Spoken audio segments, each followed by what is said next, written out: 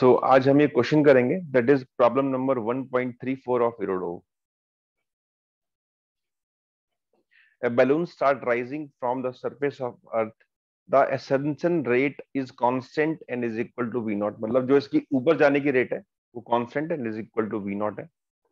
Due to wind, the balloon gathers a horizontal velocity component equal to this. A is a constant, y is a height.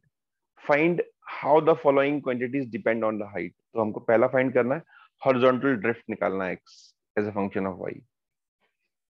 तो balloon जब rise कर रहा है तो this is known कि balloon की जो वेलोसिटी y में है दैट इज कांस्टेंट है, ये गिवन है.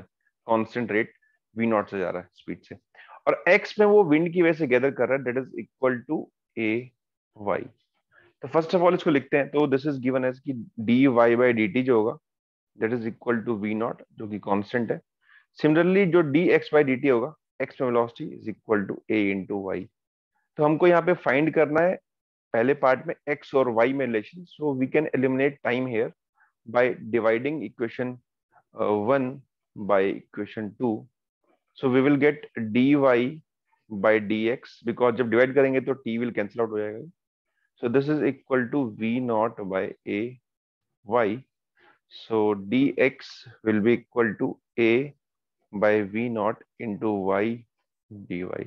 Limits 0 से कुछ y तक और 0 से कुछ x तक. तो x will be equal to a by 2v naught into y square. This is the drift x as a function of y जो फर्स्ट पार्ट में पूछा है हमसे. Now let's move to second part, b निकालते हैं. तो B part में कह रहा है हमको total tangential and normal relation find करना है हमको. तो लेट्स डू वन थिंग कि हम बात करते हैं, पहले तो टोटल की बात करते हैं. टोटल कितना होगा?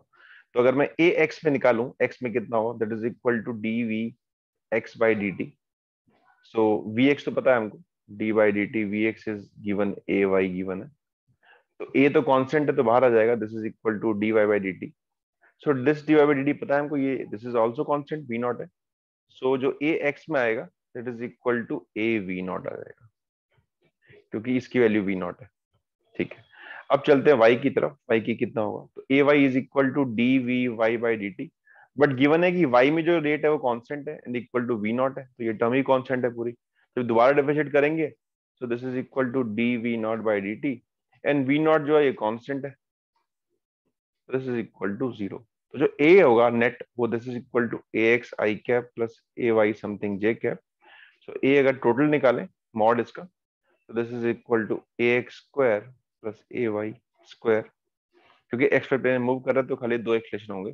This is equal to A square we not square plus 0. तो A V not is the total acceleration. Now ये तो हमने निकाल लिया. अब चलते हैं हम टेंजेंशियल निकालने की कोशिश करते हैं. ये कितना होगा? तो वी नो दैट कि दिस इज टोटल. अब बात करते हैं टेंजेंशियल की. तो निकालते हैं टेंजेंशियल एक्सेलरेशन. तो वी नो दैट कि जो ए होता है, ए tangential is equal to D we by D T होता है. और यहाँ पे जो v है, v इज हेयर स्पीड. तो अगर मैं इस पार्टिकल की स्पीड निकाल लूं तो वेलोसिटी जो होगी that is equal to we x I cap plus कुछ we Y J cap. We x is something A Y I cap and we Y is something we not. So we can write here we not J cap. This is velocity vector and we have to find speed. तो speed निकाल लेते हैं, इसका mod निकाल लेते हैं. This is equal to we not square plus A square Y square. तो ये हमारे पास इसकी स्पीड निकल के आ गई. तो अगर हम इस स्पीड को डिफरेंशिएट कर लें, तो अगर मैं इसको डिफरेंशिएट कर लूं यहाँ पे, तो I will get the answer. तो A T is equal to D by D T of under root of we not square plus A square Y square. So this will be equal to, this is the form of root x, तो 1 by root x हो जाएगा. 1 by 2 root x. इसे करेंगे तो we not तो constant है 0 into A square 2y dy by D T. तो ये 2 से 2 कैंसिल हो गया. This is equal to A square why we not by under root we not square plus A square Y square. This is tangential acceleration as a function of y. Now third one is normal, मतलब radial की बात कर रहा है. Third one is centripetal. तो we know that कि जो a होता है that is equal to AC square plus AT square. सो जो AC स्क्वायर होगा that is equal to A square minus AT square. तो आप यहाँ लिख सकते हो कि this will be equal to A आप निकाल चुके हो, टोटल था ये.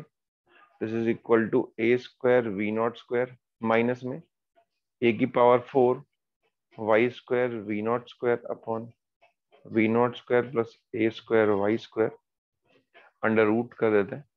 तो कॉमन निकालेंगे अगर यहाँ से तो इस will give us V not square plus A square y square. तो A स्क्वायर V नॉट की पावर 4 प्लस A की power 4 V not square y square minus A की power 4 y square V not square. So these will cancel out and this is whole under root. So A centripetal is equal to A V naught square upon V naught square plus A square y square. This is the centripetal acceleration. तो इस तरीके से निकाल सकते हैं आसानी से. So this is all about this question and thanks for watching and we will do rest of the questions, rest of the good questions of irodov in the next classes. So thanks.